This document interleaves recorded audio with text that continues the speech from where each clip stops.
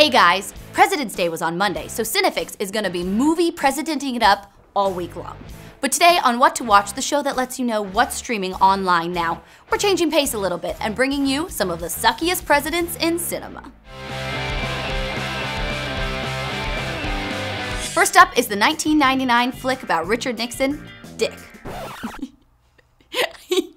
I love Dick! Dick follows Kirsten Dunst and Michelle Williams when they accidentally get involved in the Watergate scandal after wandering away from a school field trip to the White House. Offering a comedic take on who Deep Throat, the secret informant of the Watergate scandal, could have been, this movie weaves fact and fiction in the silliest way possible. It's no surprise that writer-director Andrew Fleming went on to direct the movie adaptation of Nancy Drew, because Dick is chock full of mystery and teenage melodrama. This movie is over the top, with just the right amount of ridiculousness as the naive girls expose President Nixon. Check out Dick, now streaming on Amazon.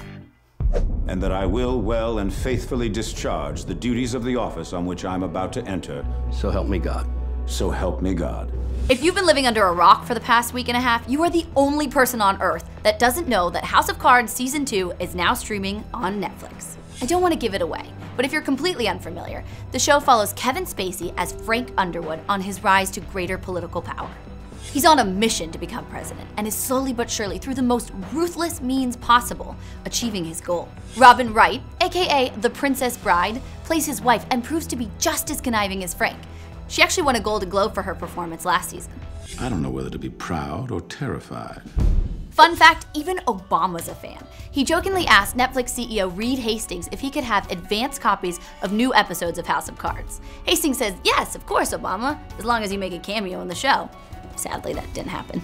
I'm now 3/4 of the way through the season, but if Frank Underwood gets his way and actually does become president, he will be, in my opinion, the worst president ever depicted on screen. Watch all of House of Cards, now streaming on Netflix. Also streaming on Netflix is Dave.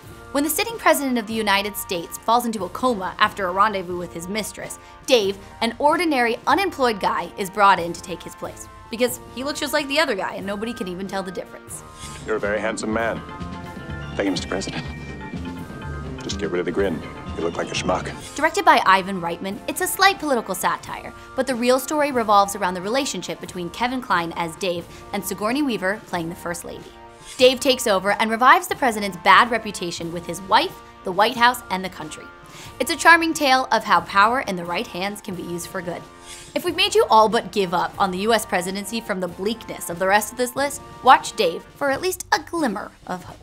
What'd you guys think of this week's list? Let me know in the comments below if I left out any sucky movie presidents, and be sure to like, subscribe, and place your right hand over your heart. Oh, say does that star-spangled banner yet wave o'er the land of the free? No, let me do it again.